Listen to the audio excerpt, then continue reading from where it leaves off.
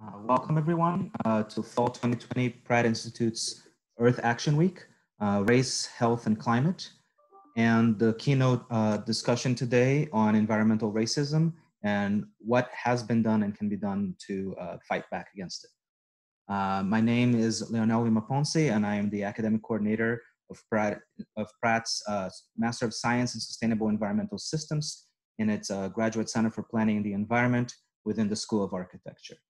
While we wish, and I'm one of the coordinators for the Earth Action Week as a whole, which is being run through the Pratt Sustainability Center. We wish we could have this event in person and have it be even more interactive, but we thank you for joining us, and hopefully some of you are able to join us precisely because we are doing this remotely, and thank you for taking your time in the middle of the day to do so. Before we begin today's session, I want to share a couple announcements on Pratt Earth Action Week and how you can continue to engage us in the future.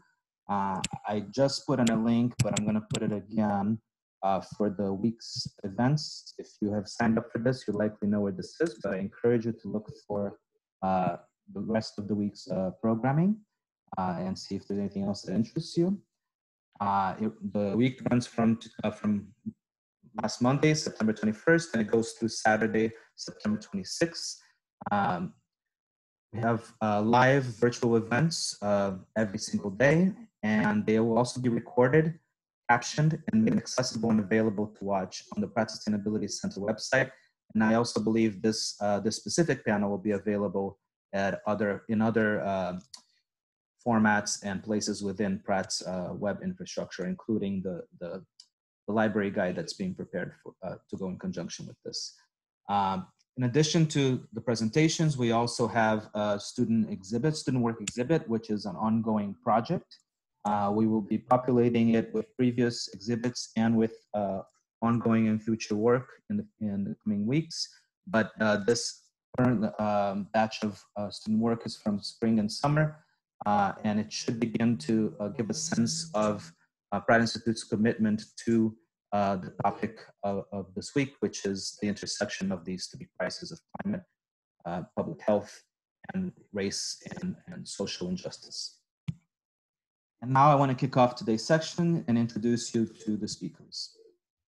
Give me one second. First up will be Samara Swanston, who is the legal counsel to the New York City Council Environmental Committee. She's a visiting assistant professor at Pratt Institute's Graduate Center for Planning and the Environment, teaching environmental law and planning law.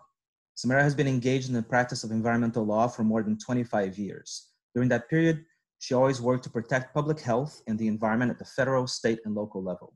She was the first drafter of Article 57 of the Environmental Conservation Law, creating the Long Island Pine Barrens Maritime Reserve Act and saving a globally rare dwarf pine forest. She worked for the Environmental Protection Agency as a Superfund attorney, and her work led to the creation of the Region 2 Environmental Justice Work Group.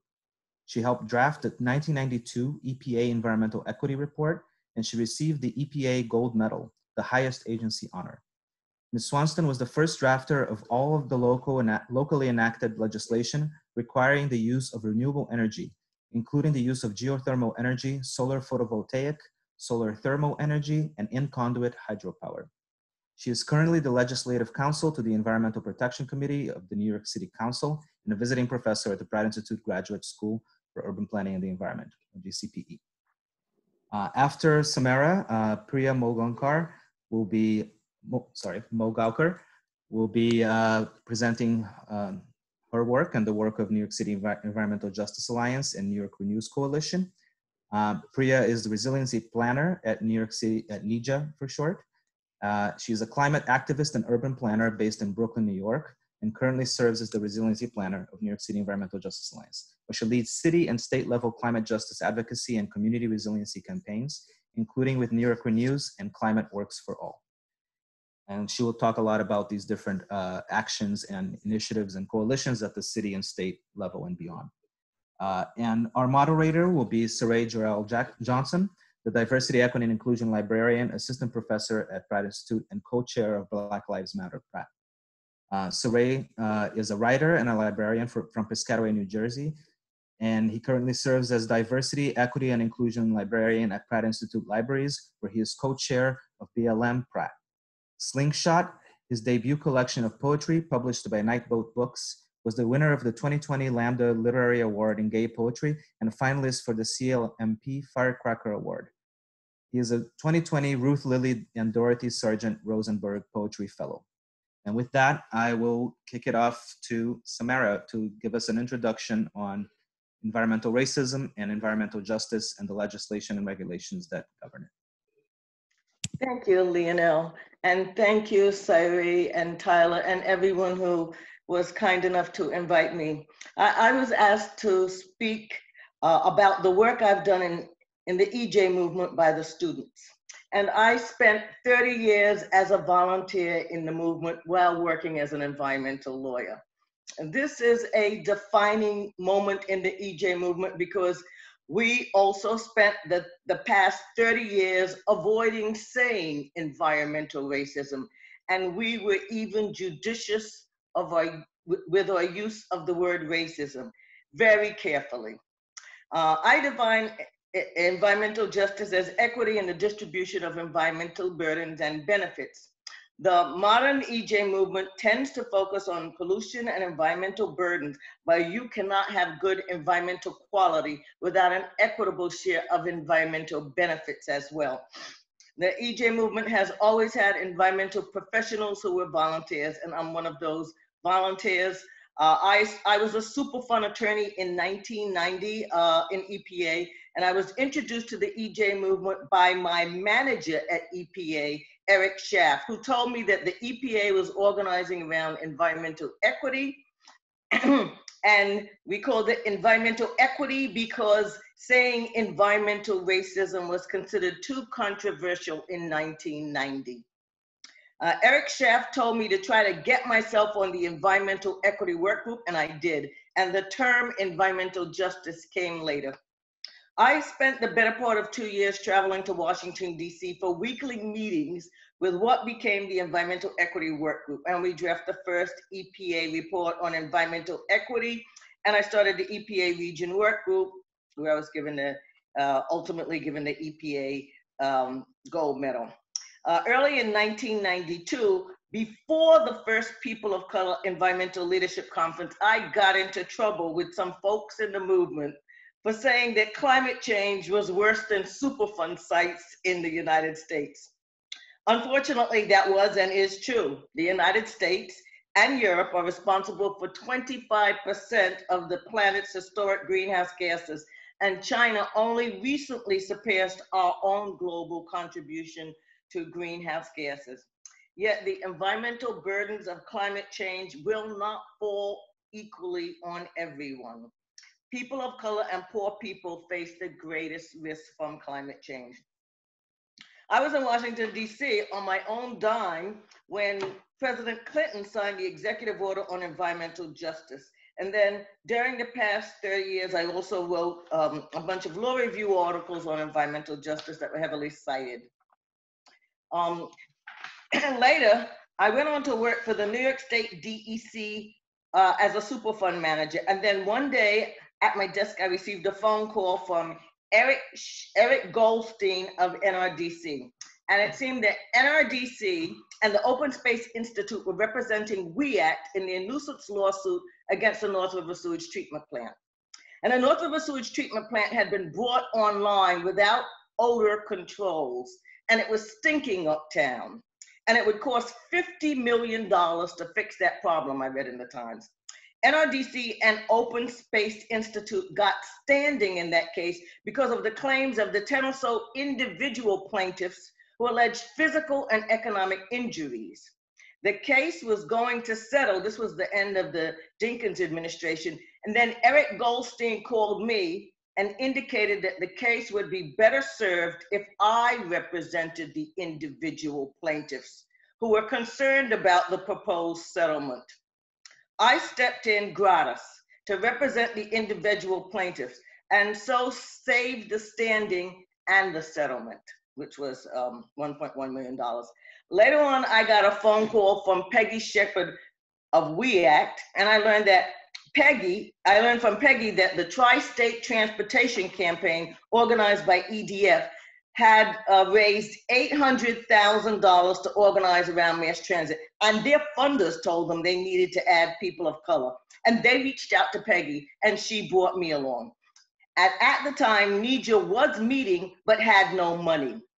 At the meeting with EDF, we told them that we had organized a citywide network of organizations working on environmental justice, NEJA. And they told us we needed a mission statement and bylaws. And if we had those, we would receive 10% of the money that they raised, which was $80,000. That night, I went home and Gratis drafted the first mission statement for NEJA and the bylaws. And true to their promise, the Tri-State Transportation Campaign gave NEJA its first funding, $80,000, and both organizations are still doing well today. While working as an administrative law judge with the Department of Environmental Protection, I also ran a small not-for-profit called the Watch Person Project. And I developed two original EJ projects with the Watch Person Project. One project looked at residents in incompatible mixed-use buildings in New York. And working with Hunter College, we measured air quality in residential apartments above printers, dry cleaners, and nail salons. And my research highlighted incompatible mixed uses and was published and was the basis for introduced local legislation. I also worked with the Sierra Club on inequity in access to the New York City waterfront. And working with the Sierra Club, the Watch Person Project played a role in getting the state to purchase the North 7th Street site in Williamsburg as open space with the first Environmental Quality Bond Act. And that site ultimately became the only public access left on the very crowded Williamsburg waterfront. During the past 30 years, I worked as an environmental lawyer, and part of my work at the New York City Council involved drafting the New York City environmental justice local laws. Initially, one local law had been introduced when I arrived at the City Council in 2007, but it was written by an out-of-state non-lawyer, and it had a few problems, let's say. Over the years, I repeatedly revised it. I argued for a hearing for the bill and for another bill, which was another EJ bill, which was introduced by Councilmember Costa Constantinides, who's my chair. Costa promised me the bills would get a hearing. And after 10 years, the bills finally did get a hearing and were later enacted in 2016. I also worked with the EJ advocates in the movement to draft and revise the bills. And the EJ advisory group now includes both NEJA and WEAC. Teaching at Pratt has been a privilege, and I've been here since 1994, or 26 years. Clearly found a home at Pratt. However, I also taught environmental justice at Pratt many years ago. Jamie was one of my first students, and at Bard College, where I developed my own casebook, including the earliest access to Parks cases, often forgotten. Since the election of the current president, almost all the progress we had made in the environment in the past 30 years has been undone. The NEPA regulations have been revised and weakened. The NEPA guidance to incorporate climate change into NEPA considerations revoked. The NEPA mountaintop removal guidance that had been revoked by President Obama, reinstated. The Clean Power Plan, which limits greenhouse gases from power plants, revoked. In fact, as more than 110 actions taken by the president, they have taken us backwards into the past. He proposed less efficient vehicles. Who wants that? He withdrew the US from the Paris Climate Agreement. Well, that will be effective November 4th. An election day surprise. And currently, ideally, the current president would like to take America back to the 1950s, I feel. However, nothing says 2020 like the presence of the coronavirus, ubiquitous mass, and his management of the coronavirus. So with the unmistakable EJ impacts from the coronavirus, combined with particulate matter pollution in communities of color, the pandemic offers another opportunity to engage in additional EJ volunteer work, and I am currently working on an EJ project examining the relationship between particulate matter, major sources of pollution in New York City, and the coronavirus. So research from Harvard disclosed the relationship between the coronavirus and particulate matter. Particulate matter is a criteria pollutant for which the federal government has promulgated national standards. And I'm working with two college students, a CUNY law student, a lawyer from Columbia, and my old friend Mike Girard of Columbia, looking at that relationship between particulate matter and the coronavirus. Because it turns out that the coronavirus attaches to particulate matter, and particularly to PM 2.5. So once you inhale PM 2.5, you can't expectorate it, and it remains lodged in your lungs. When it combines with the coronavirus, it causes and exacerbates the disease. Ideally, my hope is we'll develop a basis to monitor and mitigate for or control PM 2.5 as expeditiously as possible. And we will enact a local law to require mitigation. If we can reduce particulate matter pollution in the near term, maybe we can prevent more people in communities of color from sickening and dying. So this is my third original EJ project, but hopefully this project will also save lives.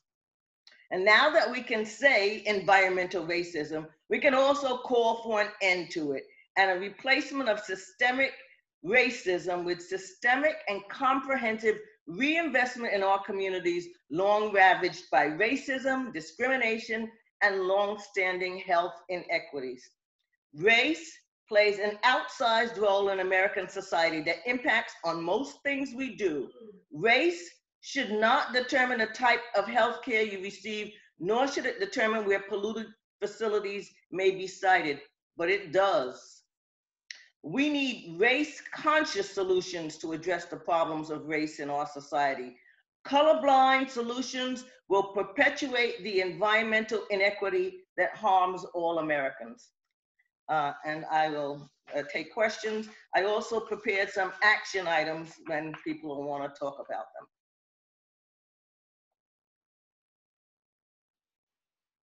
Thank you so much, Samara. We will definitely come back to your some questions for you and also some action items. So folks, be thinking about that while we go to our next presenter. Priya Mulgaonkar. Can you hear me okay? Mm-hmm. Awesome. Thank you so much, Lionel and Saray, for inviting me to be a part of this panel. It's such a pleasure to be in the virtual room with Samara, who's legendary. Really appreciate it. My name is Priya Mulgaonkar. I use she, her pronouns. I'm calling from Canarsie and Munsing Lenape lands.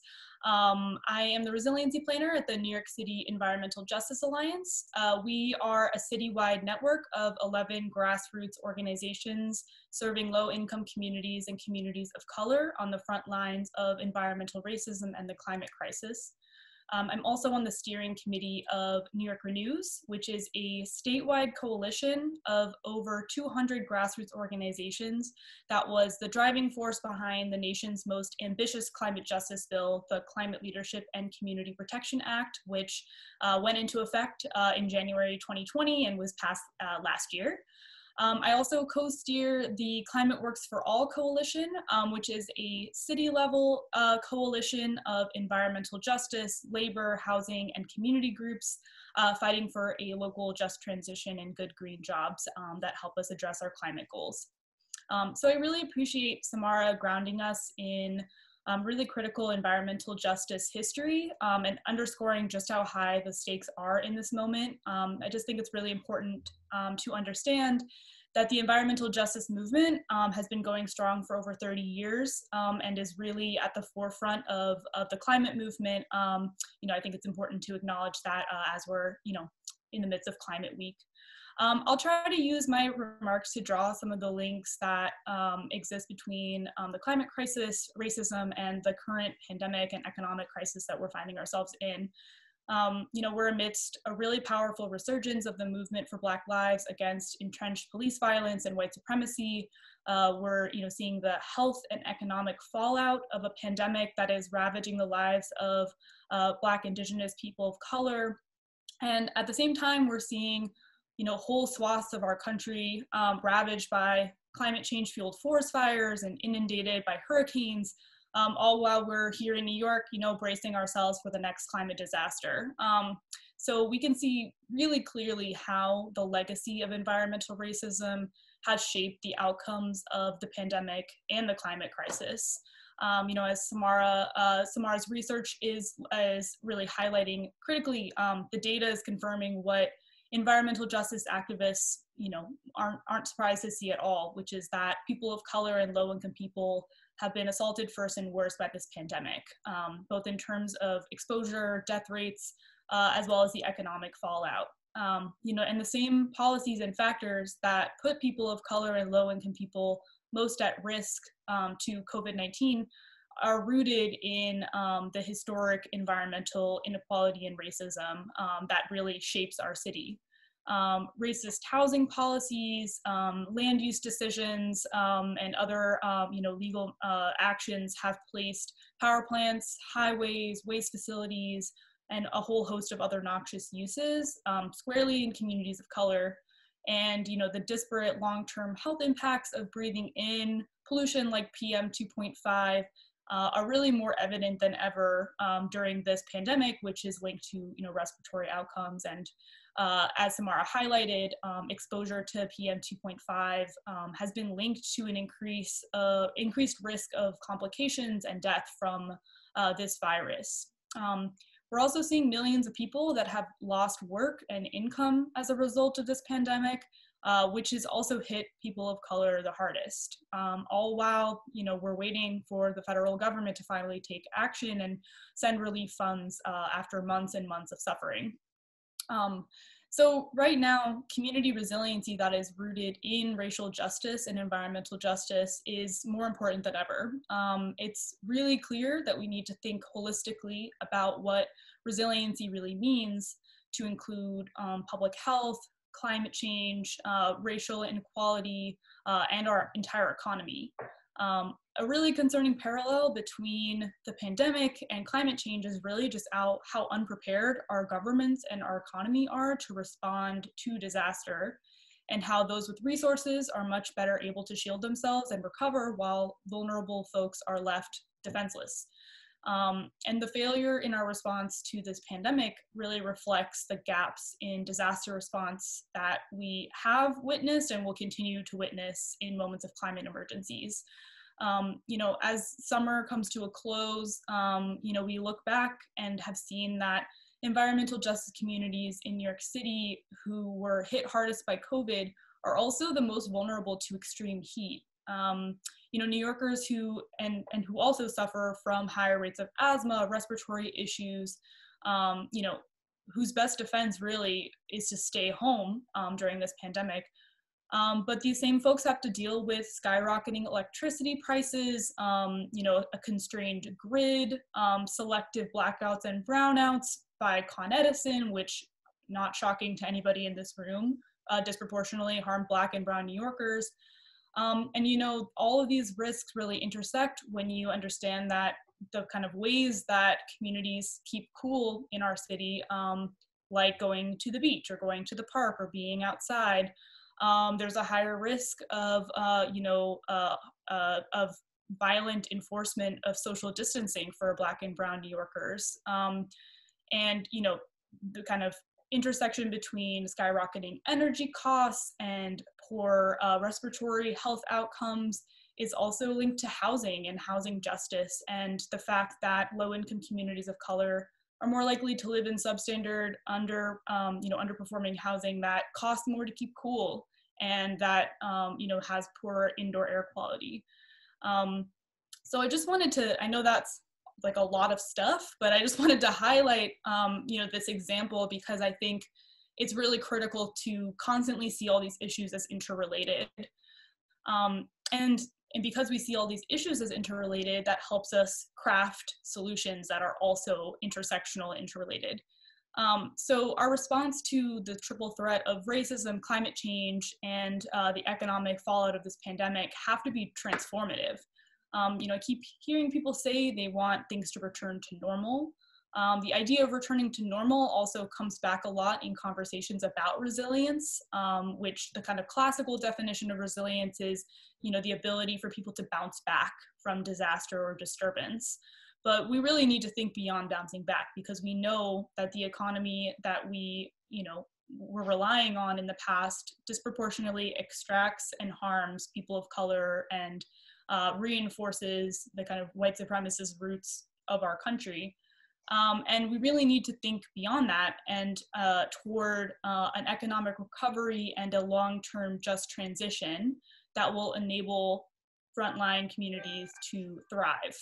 And now is really a critical opportunity and moment to do so. So in my work at NEJA, we work in coalition to fight for massive policy changes that can help transform our economy so that we're investing in frontline communities and creating good green jobs. You know, we know that we need unprecedented levels of investment to draw down our emissions, to bolster the resilience of our communities, and to create, you know, a just economy.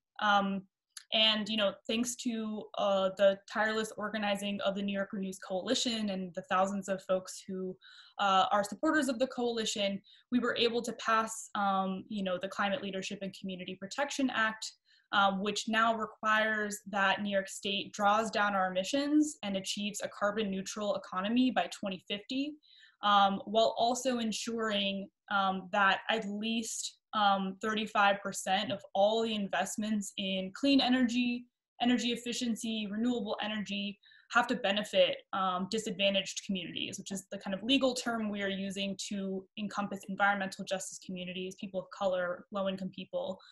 And, you know, that's, you know, meeting these goals should really be fundamental to any just economic recovery plan in the wake of this pandemic. And in fact, we really see this moment as an opportunity to propel us forward to those climate goals by doubling down on creating good green jobs. You know, and on top of this kind of immediate call for a just economic recovery, we also need long-term investment in a just transition, one where polluters pay for the damage that they have done to communities of color and to the climate, and that money would go directly to frontline communities for solutions that can shift us to a regenerative economy, one that prioritizes health and wealth and resilience for our most vulnerable. So I'll just wrap up by sharing that excellent Audre Lorde quote that folks share a lot because it's so poignant. There's no such thing as a single issue struggle because we do not live single issue lives. And I think this quote just really encapsulates the legacy of the environmental justice movement as one that is led by low-income people and people of color.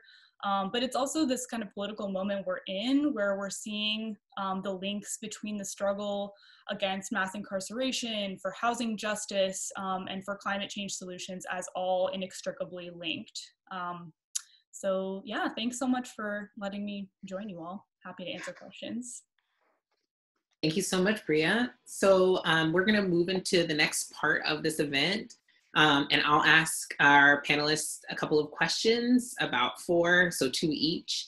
And then after that, audience members will have an opportunity to ask any questions they may have.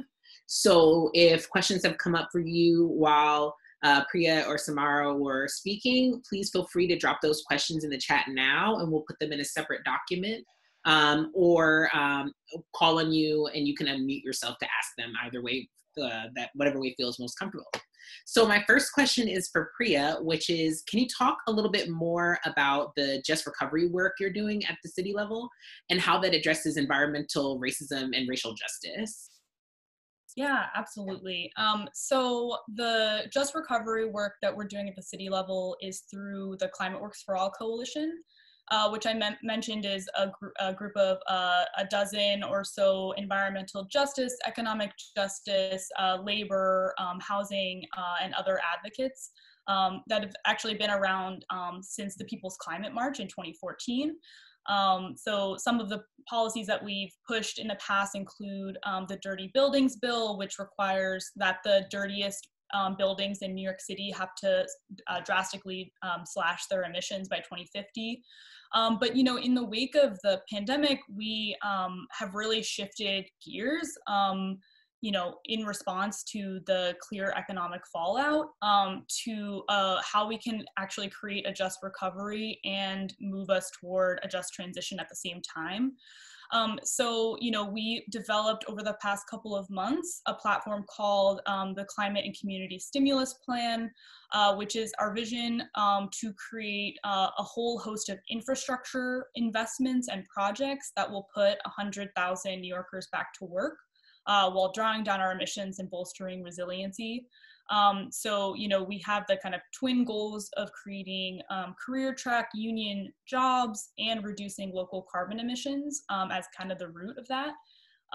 And, you know, we kind of, like everything that NEJA does, we want to make sure that racial justice is at the root. So we want to make sure that job training and job placement is prioritized for communities of color, particularly those most impacted by the pandemic and from the unemployment crisis of the pandemic.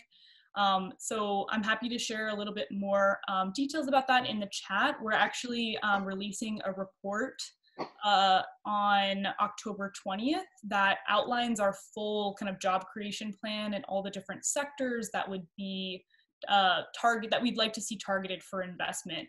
And the investment really come from like federal funds, state funds, city funds. Yeah, and I think it's our vision that this would really not only kind of bring back, like, well, I don't like to use the word bring back, but like actually create like new systems of wealth creation and economic justice for communities of color, but also really like be the basis for a new renewable energy economy in New York City. Thank you so much, Priya. That's incredibly interesting. So my next question is for Samara. And I was really glad to hear you, of course, mention that the US is going to be leaving the Paris Climate Agreement in a month or so. And I'm wondering how you think that might affect communities of color and cash poor communities. Well, obviously, it's a mistake to leave the Paris Climate Agreement.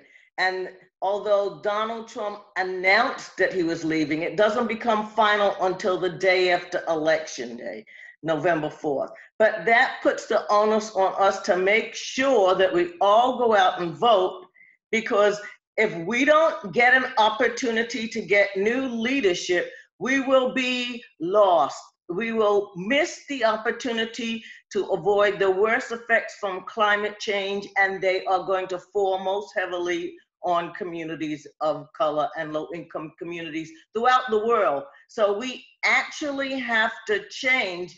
I'm not 100% sure that if we got a new president and did everything we're supposed to do, we could avoid the worst impacts of climate change. We have like 7 years left or something like that. But if we don't get a new president, I don't see it. I don't see that happening. So we will be totally, I can't even begin to say how it will affect us, because we share the planet.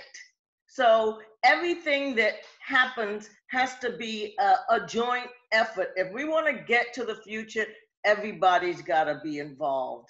And if we think we can go it alone, good luck on that. Thank you, Samara. And could you just like briefly say what the Paris Climate Agreement is? I should have asked that beforehand, just for those who don't. We entered into an agreement with the nations throughout the world to reduce our greenhouse gases. And basically each country gets to set its own reduction level. So, I mean, this is not a really hard thing for us to do. We figure out what we can do and we do it. The Paris Agreement also said, and by the way, as to those smaller countries, they're going to need assistance. And we both should be transferring money to the smaller countries so they can move ahead, but also we need to transfer our technology. If we think we're going to, the India and China and other places can get to the future without the appropriate technology, we're kidding ourselves. And frankly, it ought to be transferred gratis, no charge, because we need everybody to get to the future. So in my world, we would be giving every country, the big ones, the small ones, all the third world countries, all the so-called third world countries, an opportunity to get to the future. But if we don't, we're all going to be imperiled, not just the countries that include people of color. We work together or we lose it all. Thank you so much, Samara. So this next question is for Priya, and I think it's an especially interesting one and very relevant, just like what Samara just spoke about so eloquently. Priya, what are some of the ways your members are thinking about the intersections between environmental justice and calls to abolish and defund the police? Yeah.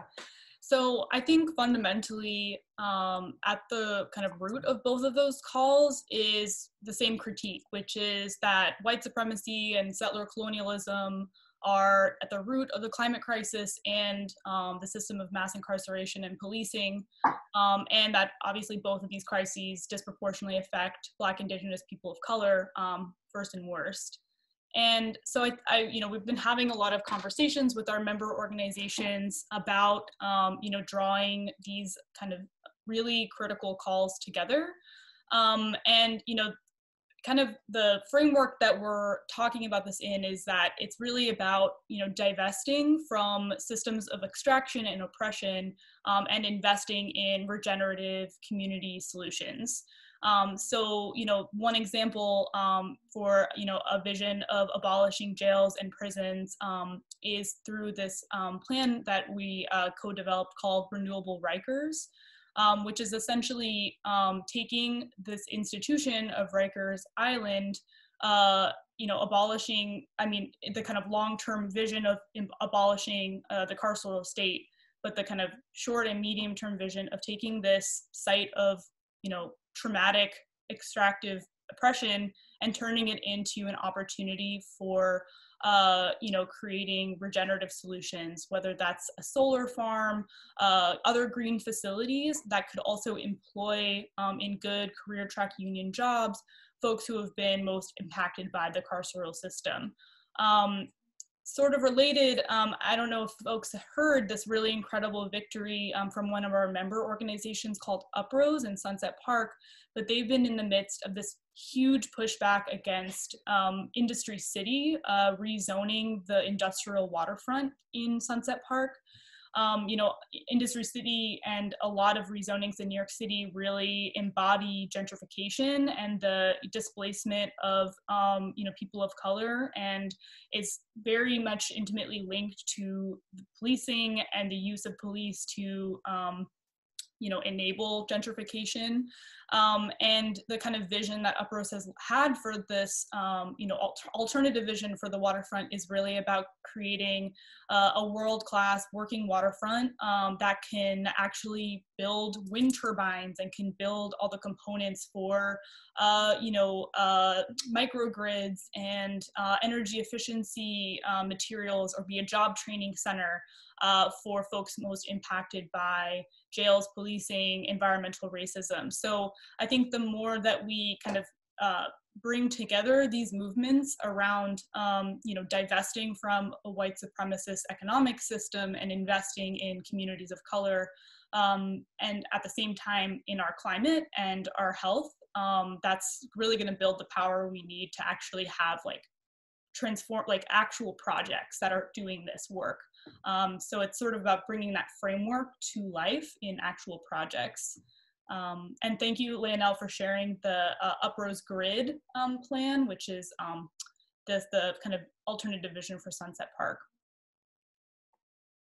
Thank you. And the final question that I have for Samara, before we go to all of your questions for Priya and Samara, is what is NEPA and how does it provide tools to address environmental racism and its inequitable impacts on Black and Brown communities? So NEPA is the premier environmental law that was enacted in 1969 to require that before we take any actions, we look, we stop, we think, we look, and we prepare, we even mitigate the harm. In other words, NEPA looks at, we never looked at all of our resources and figured out if we were going to use anything up. But NEPA says, what is here and are we going to use it up? And for every major federal action significantly affecting the quality of the human environment, NEPA requires an environmental impact statement be created. And the concept of NEPA, which was, again, goes back to 1969, has spread throughout the world. The idea of taking a look and doing a study before you act is critically important. And it has spread to like the state level. So we have state environmental quality review statutes.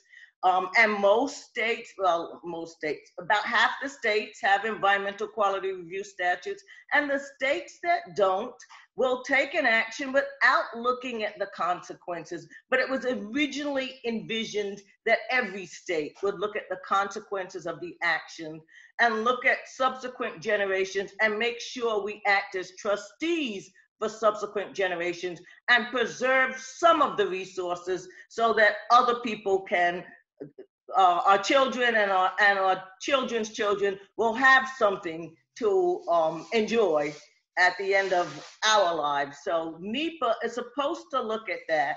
And it's very, very important that we study these impacts and that we make sure we're not causing adverse harm when we take an action, when the federal government takes an action, or when the state takes an action, or when they get a permit or approval to do something. And unfortunately, the current president has substantially weakened the NEPA regulations, and they become final. And the only thing that will save us is if we get a new president and he goes back to the old NEPA regulations, which encouraged everybody to participate, encourage public weigh in, and required that you mitigate harm to the extent that you can condition permits or approvals or funding on mitigation. So NEPA has that little piece that hasn't been changed yet, that you can condition approvals on mitigation, and hopefully we will get NEPA returned to us, or we won't be looking at the impacts of our action as we move forward. Thank you so much, Samara. All right, we're gonna go into audience questions. We don't have any in the chat, but I'm hoping that people have them in their brains. Someone has a comment. I have heard the 7-year statistic cited before. I've also heard it as 11 years. I'm wondering what exactly will happen at the end of those 7 years. Thank you. I think this refers to the time we have to make a change, right? Samara, do you want to take this on? Yeah. Hi, Emma. How are you? So yeah, the 7 years and the 11 years. Well, it's basically 7 years until we will be unable to avoid the worst impacts of climate change. So we expect to have more pandemics. We expect to have increases in temperature. We expect to have, for example, North America just had its hottest year ever, and the planet just had its second hottest year. But it can get hotter. Can you imagine a future where it gets to 121 way more regularly? That's our future if we don't. So there's things we can do now to maybe limit the impacts, But as time goes on, there will be fewer and fewer things we can do to limit the impacts of climate change. Yeah, I'll just add, and in response to Rebecca's question in the chat a little bit. Yeah, I think that statistic is both useful and not useful sometimes because, and just to clarify, between like the 7 or 11 years, that report came out in 2018, so the kind of clock is ticking, for lack of a better word. But yeah, I think to underscore what Samara said, it's really that kind of deadline from the IPCC is about the kind of staving off the worst effects of climate change. I think it's important to acknowledge that the climate has changed. We are seeing the effects of climate change now. We've been seeing it for probably decades. So it's just important to acknowledge that as we're transitioning our economy, we need to also think about bolstering resilience and disaster preparedness and all of the kinds of ways that we can keep communities safe and thriving, even as we will see the world dramatically change. Yeah, it's understandable that kind of figure is confusing. And I'm happy to address a little bit of Rebecca's question, if that's okay. Sorry if I'm just jumping in, which is about the discrepancy between the IPCC's deadline and the CLCPA. So the CLCPA ultimately requires that we achieve a kind of carbon neutral economy. And just to parse out what that really means, and a little bit of like movement history from New York Renews. So the original bill that New York Renews pushed, the Climate and Community Protection Act, wanted to see a 100% reduction in our emissions to levels that would be considered safe. In the kind of negotiations, and as often happens when you're fighting, for really transformative legislation, ultimately you're like butting heads with Governor Cuomo, you're butting heads with different legislators who are trying to weaken the bill and try to water it down. And the kind of place that we landed, because a lot of environmental advocates don't see it that it's possible to draw down our emissions 100% and go and completely cut emissions, that we need to have what's called offsets, which basically, to give like a really specific example that came up in the bill negotiations a lot, there's certain processes like concrete facilities that just emit carbon emissions or emit greenhouse gas emissions by nature of how they operate. So the argument is that it's impossible to reduce those emissions because it's just part of the industrial process.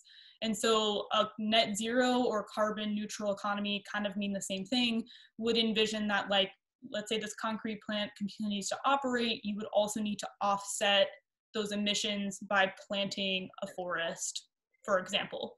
And we at NEJA and a lot of environmental justice and climate justice activists are really skeptical of these kinds of these arguments about net zero and carbon neutrality. We're certainly supportive of investments in nature-based carbon sinks and means of, reducing emissions through planting trees and things like that. But we're worried that that will just let certain industrial processes off the hook and certain polluters off the hook. Or you're seeing, I'm sure people have seen, like, when you buy a flight, or in the past couple of years, you can buy like a carbon neutral flight, which supposedly means that your flight is offset from some investment in trees somewhere. There's just so much evidence to show that those investments either don't happen, were already going to happen, or don't actually have the carbon benefits they're supposed to. So I just want to be make people mindful of and wary of those kind of false solutions. That all being said, I think the kind of the thinking behind our 2050 target as the New York Renews Coalition is that is the absolute latest that we can reduce our emissions. Like, we would like to see a much more rapid transition of our economy. We'd like to see us reduce as much of our emissions as we can in the next 7 years or 5 years, until we hit that ceiling where it's really, really, really challenging, and then also dismantle those things that make it challenging. So just naming that, yes, that is the kind of IPCC standard year is like 2050, but we definitely need to transition much, much faster. Right.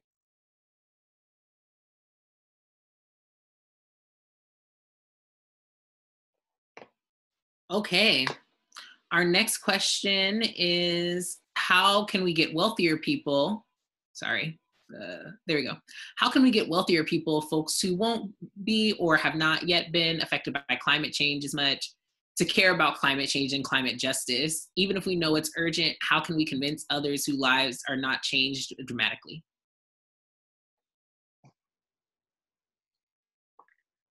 I'd like to say something to that.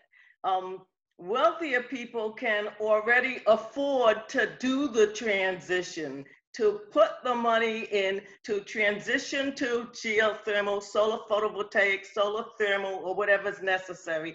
And that's what they should do now.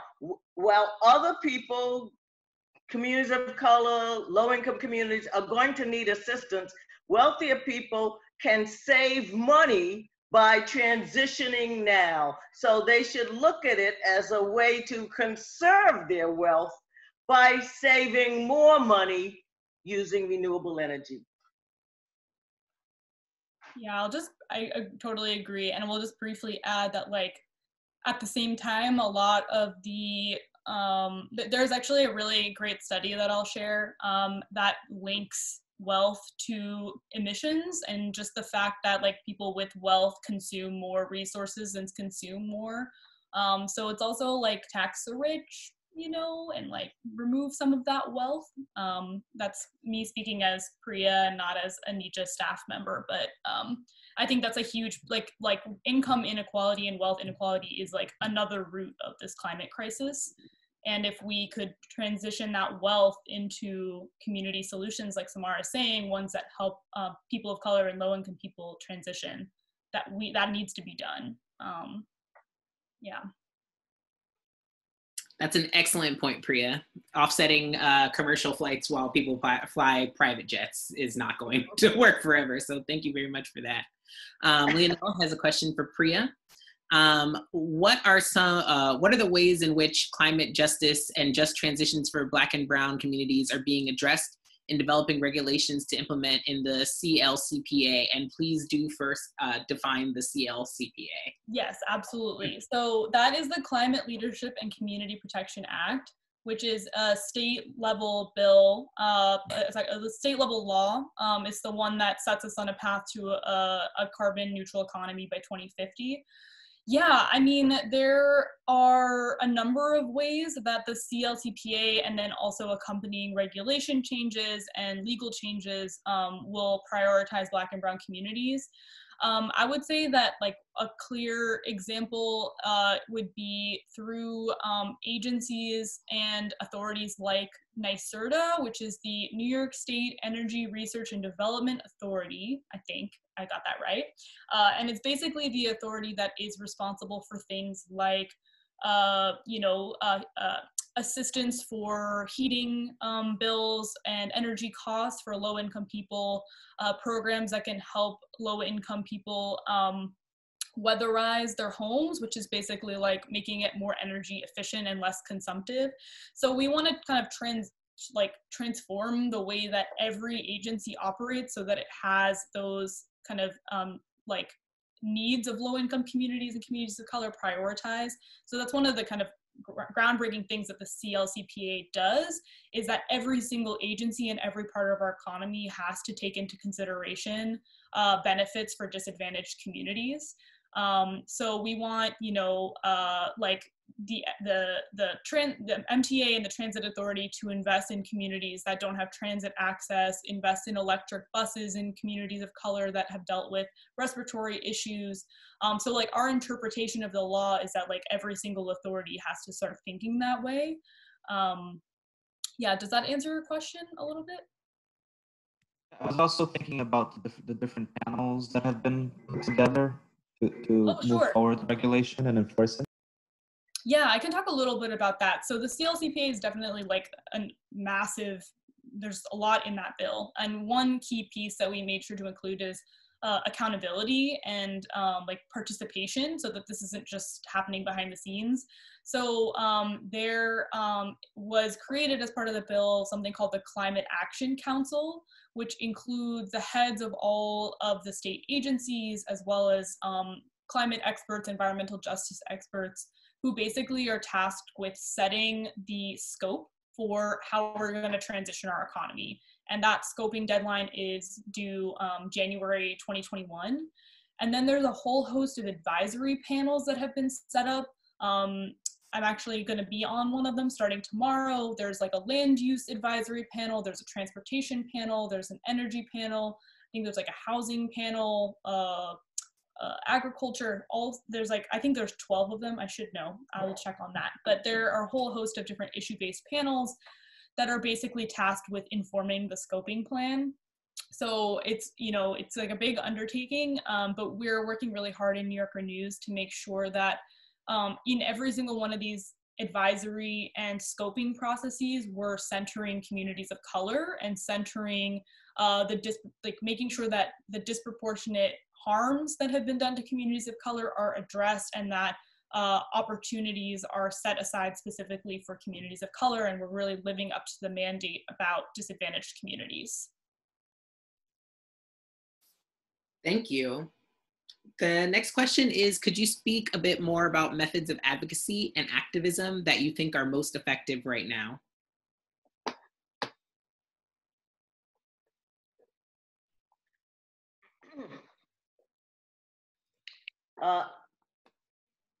I'd like to say something about methods of advocacy, if I could.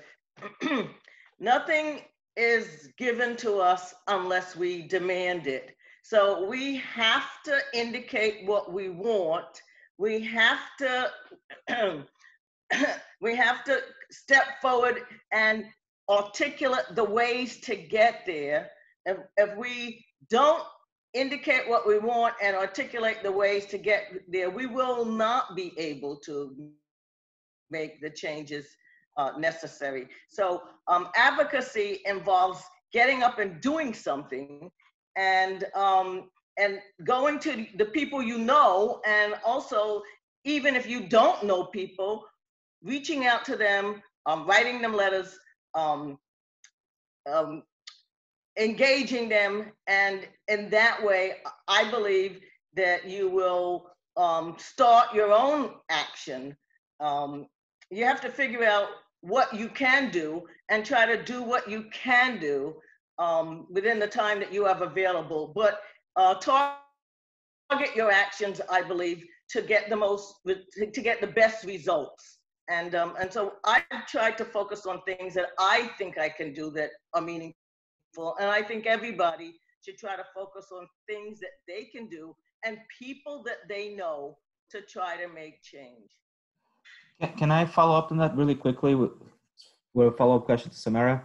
In terms of how NEPA makes its way down through the state and city level, I know one of the ways in which you encourage your students to engage is to write public comment, because that's one of the mechanisms that is available to the public as a result of NEPA and its subsequent legislation. Can you speak a little bit about what that process is like, and how people could work to submit public comments, maybe at the city level where you work? Well, I encourage all of my students, actually require.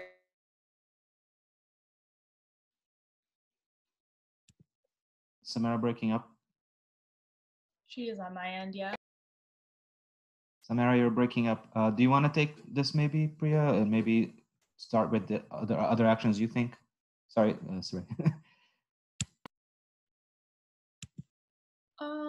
Sure. Yeah, I can just briefly, I don't want to cut Samara off, but I'll stop if she cuts back in.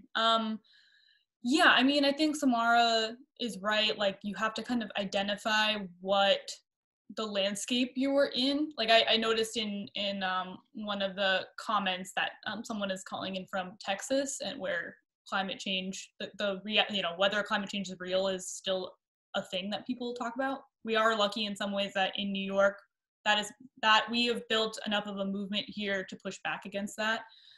I think that there are, you know, kind of other tangential ways to help build for climate solutions in red states and in challenging locations. I mean, like getting progressive candidates in office, you know, building, you know, community organizations that can help like mitigate some of the impacts of climate change, you know, connecting with solar installers and like fighting for, you know, like unionization of solar installers. Like there's just so many components of the movement for climate justice. I think it does take like just a little bit of digging, because I'll just offer as a resource, we're a part of something called the National Climate Justice Alliance, which is sort of an umbrella organization of environmental justice groups that are fighting for, you know, climate change solutions that center frontline communities.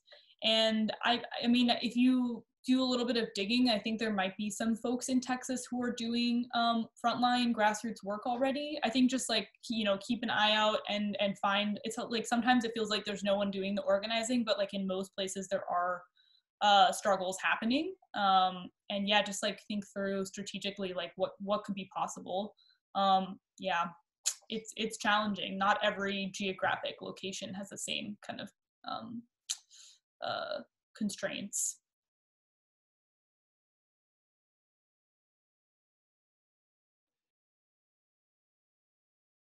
It seems like you spoke to a couple of the remaining questions. Do you feel that to be the case, Priya? Yeah. I think we got Samara back. So if you want to build, sorry. Go okay, ahead, well, what I pulled from regulations.gov, there are going to be revisions of the Medicare payments to physicians, and they apparently will be cutting the Medicare payments to physicians, but will make it much harder to treat coronavirus patients. Comments are due on that October 6, 2020. They are making changes to the critical habitat designation under the Endangered Species Act, which is really bad because they want to take away, if they have an endangered species, it's got to have a home. And if they want to limit the place that it can live, that bodes poorly for endangered species.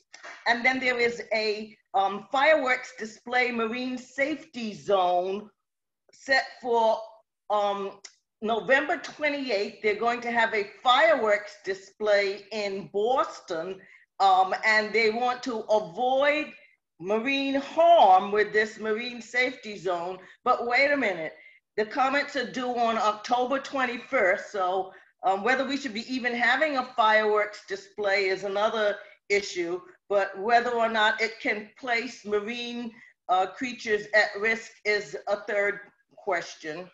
And then the last one that I pulled from regulations.gov, they want to give families aid under the Families First Coronavirus Response Act. However, before they do this, they want to collect information on the families. And that means it's more likely that they will be seeking information on the families that, to try to disqualify them, to find out their immigration status or other kinds of information. The issue is whether collection of information is even necessary for proper performance of the Family First Coronavirus Response Act. Comments are also due on October 21st on that. So there are plenty of opportunities for us to look at what government is doing and let them know that either we don't like it or that it should be restricted. So this is just one of the things that people can do if they really care about the environment. You can comment now to make a difference. And this is when I require of all my students that they write a public comment. And I find that they all enjoy it and benefit from it. Thank you so much, Samara. So we're going to wrap up the question part of our event and move to our action items. So we're just hoping that you'll, you, Samara, and you, Priya, will be able to leave our students, staff, and faculty with some action items that they might want to consider accomplishing to help work for environmental justice.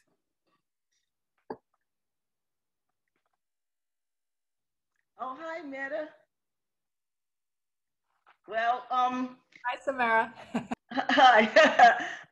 One of the things we ought to do is make sure we register to vote. Because if you don't register to vote, then, or if you're not voting, then it's problematic because we desperately need all the people to vote right now. Otherwise, we probably won't have a future. If this guy gets reelected or steals the election, it's going to be very difficult for us to have a sustainable future or any future. So that's one of the things I'd like to see people do as an action item. Great. I can share a couple of quick action items. So first, I really encourage people to follow New York Renews. You can join our Action Network page on our website, which is nyrenews.org. That will help, and thank you, Lionel, for sharing a specific petition. But I think that's like the best way to keep up to date for how we are continuing to work to make sure that the CLCPA, the Climate Leadership and Community Protection Act, is implemented in a just way, and that we're really seeing benefits to frontline communities of color. So for example, we're actually organizing some virtual lobby visits with our state legislators across the state, demanding a climate, jobs, and justice recovery, which similar to the work we're doing with Climate Works for All is really about making sure that any stimulus funding has to help us meet our climate goals and our equity goals.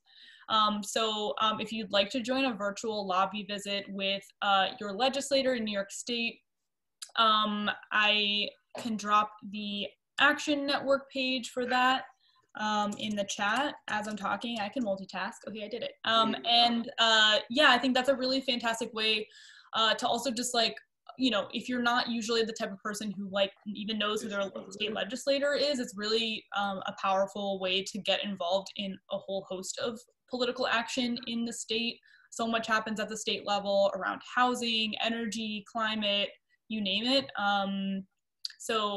Yeah, totally encourage you to drop into one of those lobby visits. Also keep an eye out. We are going to be launching our campaign around our polluter penalty bill, which is a bill that would require, place a penalty on polluters for the damage they've done to our climate and our communities, and generate billions of dollars every year to help us fund a just transition. If you have questions about that, I'll also include my email address in the chat.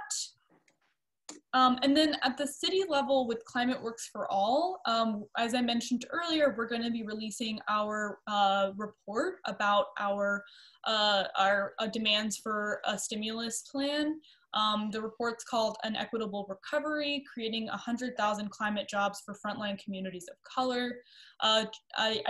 We just set the date for that. So if you want to save the date for our public launch, it is going to be October 20th at noon. I can connect with the Pratt folks to make sure that anyone who's interested and who's on the call today will get an invitation to that. But again, you can feel free to email me if you have any questions.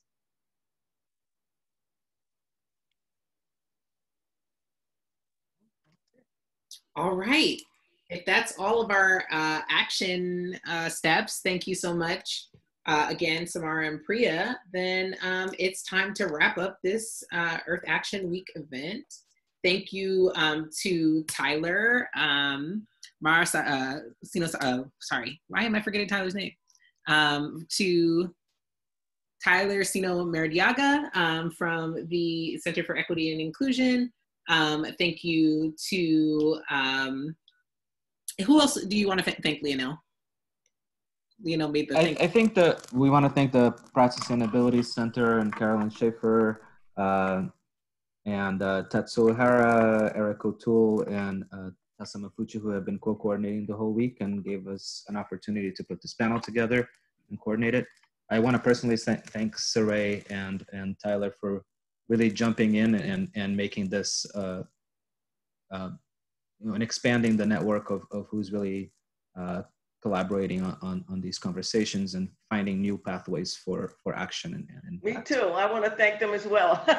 And obviously Samara and Priya and the organizations they work with, and and the great work they've done, and will continue to do to help us really try and bring an end to environmental racism the best we can. And with that, as Samara was saying, create a more resilient and collaborative and regenerative network of people and resources. All right. And thank all of you for joining us today. Look out for a LibGuide if you want to do research on environmental justice or environmental racism, coming at you soon.